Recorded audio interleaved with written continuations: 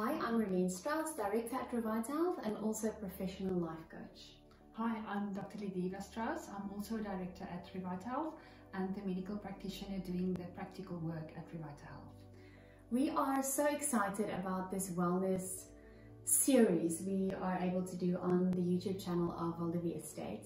And I think something that a lot of people ask, a question that a lot of people have, is if you look good, if you look at yourself in the mirror and you look good, does it mean that you are really healthy?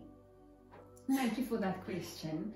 That's something that's very dear to me, because I really feel that I love to encourage people to live a healthy life. But why do we need to do that? And no, it's not just to fit in your beautiful pair of jeans or to have a certain number on the scale. Being healthy is much more than just weight, because even people with a normal weight can be metabolically unhealthy, and that's what we need to focus on, is to be metabolically healthy and not just to have a certain number on the scale. So what does metabolic health mean? What is metabolic health? How do you measure it? Okay, metabolic health is seen as you need to have 5 things in your life, and let me name them for you. You need to have a normal regulated blood sugar. Okay. You need to have a normal level of triglycerides. That's one of the components of our cholesterol. Then also a high level of HDL, which we call the healthy cholesterol. You also need to have an optimal blood pressure and also a normal waist circumference. And all of these 5 things need to be achieved without having to take medication for any one of them. Oh wow, okay. And most of these things, or most of these parameters, we are able to measure at RevitaHealth. How can you make sure that you're staying healthy at home? Okay, there's one measurement that's very easy to that you can do at home, is to measure your waist circumference. For that, you just stand up in front of a mirror, or you can ask your spouse or a friend to help you with that. Then you take 2 breaths in and out.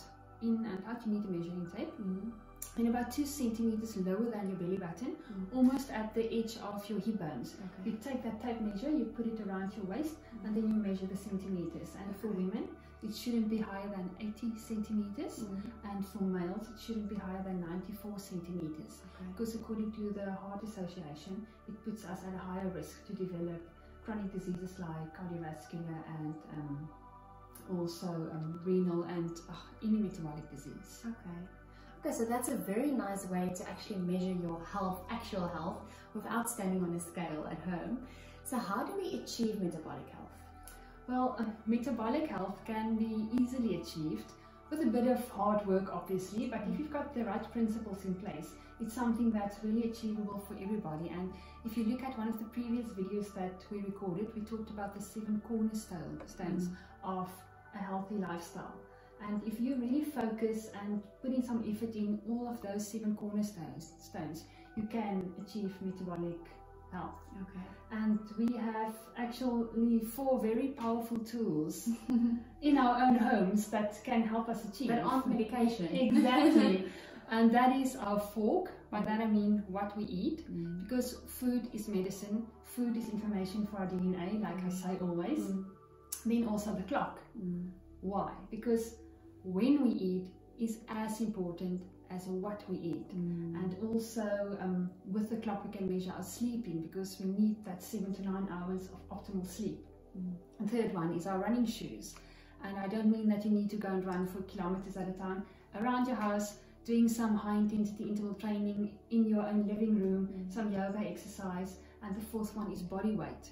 Because with our body weight, and even if you take a sandbag or anything, water bottle, exactly, just doing some weight bearing exercises, we can also achieve metabolic health through that. So one of those points that are really interesting to me is the clock. And you've mentioned when you eat. Yes. When is it right to eat?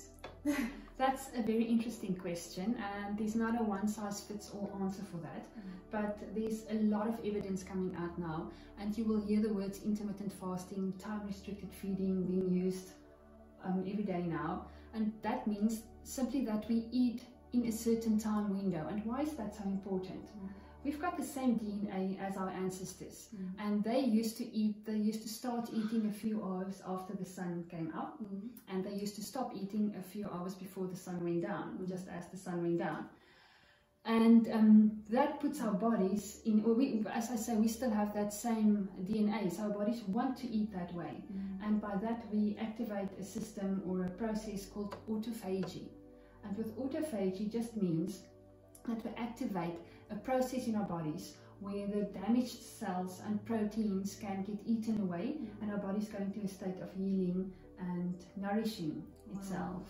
Wow, so apart from sleeping, when your body is restricted from food for a certain amount of time, you also go into a healing process. Exactly. So how does that time restriction work? Is it the same for everyone, or how do you go about intermittent fasting or time restricted eating?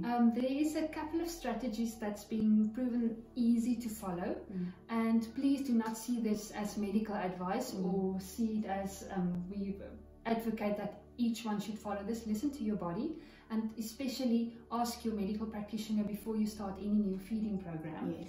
But one of the easiest ways I coach my patients with is start by eating your food in a 12-hour window and fasting for a 12-hour window overnight. When you get that right, go into a 10-hour eating window and a 14-hour fasting window, and the optimal sweet spot is 16-hour fasting window with an 8-hour eating window. Okay, that is so interesting. And we know that we have a lot of tools that we can use to stay healthy. How does our environment impact our health? That's also very important, and unfortunately most of us nowadays live in we call it an obesogenic environment. That is, we have too much food available, we eat too much food in too long a time period and give our bodies too little time to heal and to rest. Yes. And we are so fortunate here on Val de Vie estate to have all this lovely parameters around us to go and jog. We have the gym, we have our friends close by for that connectivity and the community. Yes, it's very important, your environment, and we need to really watch out in what environment we put ourselves in. By that I don't mean that you should suddenly all move to another area. In your area, try to focus on the food you eat, the sleeping you get, the connectivity with people, those 7 cornerstones that we often refer back to. Wow, thank you very much. That was so informative. I really hope and I trust that you also found this informative and valuable. Thank you very much, Dr. Ledivia. And yes, stay healthy, stay fit and active, and work on your metabolic health, and then you will eventually look good as well. Exactly. Take care.